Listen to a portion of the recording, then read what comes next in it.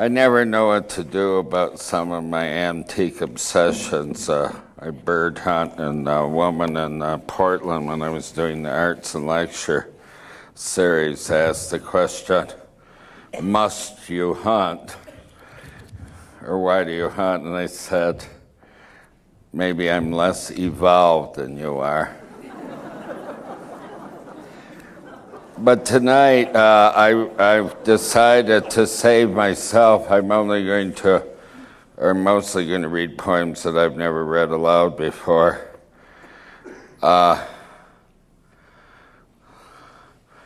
the way in here on the stage when we were doing a sound check, it was amusing because there was a sign that said, "Do not walk on the floor." And I immediately, because of my Christian upbringing, thought of our Lord walking on water.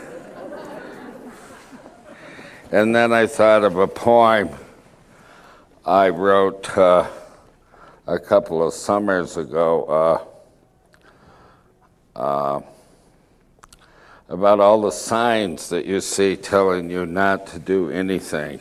Essentially, I had a watch. That's what I'm looking for, so I know how long to read. I don't have a watch. Peter, bring me your watch.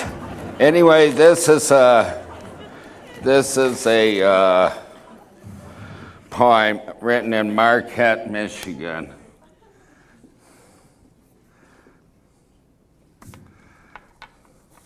Marquette, Michigan. The signs. All of the signs saying their implicit or explicit no. Unattended children will be bayoneted. Don't eat the sandy dog turds. No throwing blue biscuits. Only back-to-back sexual congress is permitted. The plop, plop, plop of joggers must be in unison. Sanitary napkins unavailable on Tuesdays. All local water is over your head. There is no ground under your feet in this area. Keep off the pier unless you're androgynous. Do not spit in your house twice. Certain stars are not burning haunted houses. The dangerous undertow will return you home. One bite of anything can kill. This morning, Jim, after my morning walk, I was coming back to the hotel and I looked up, I saw a beautiful raven perched in an oak tree in front of the Loretto Chapel, facing your balcony. It seemed to be wanting to strike up a conversation with you.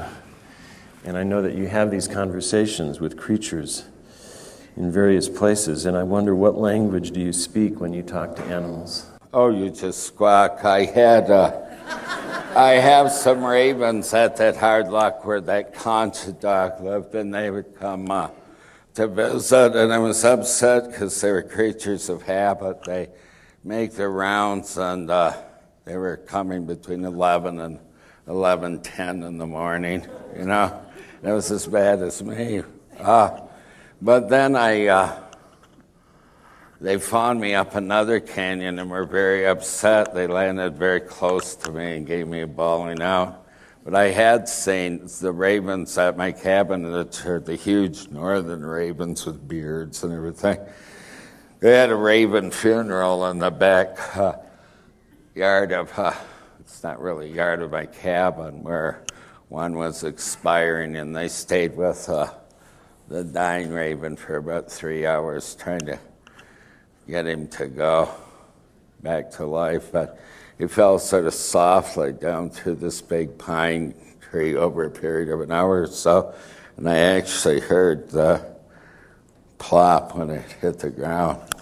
Then they stayed around about another hour and left. Remarkably, There's a new book by Kendi Savage on corvidae intelligence. Even their brain structures is apparently different from other birds. Fascinating book. Her picture on the back cover is real pretty, too.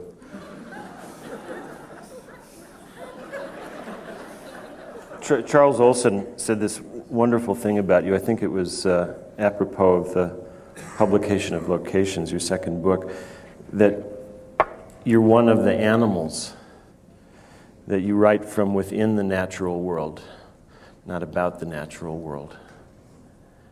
Well, I think that's a little bit by accident. It's just the way I grew up, and then when I lost, there are various stories about this, but the true story, if I can ever stop living. In fact, my mother told me 2 years before she died, she was a old Swede, you know, her parents were immigrants. This is a Swedish compliment. She said to me, "You've made quite a living out of your fibs." Charming, isn't it? But anyway, when I was blinded at 7, I sort of retreated into the natural world. And, you know, even Shakespeare said, "We are nature too." And sometimes you're outside looking in, but then some rare times that we value most, you're inside looking out. And I don't know what exactly is going on there, but you do feel intensely at home in a way that you don't in a building. Yeah.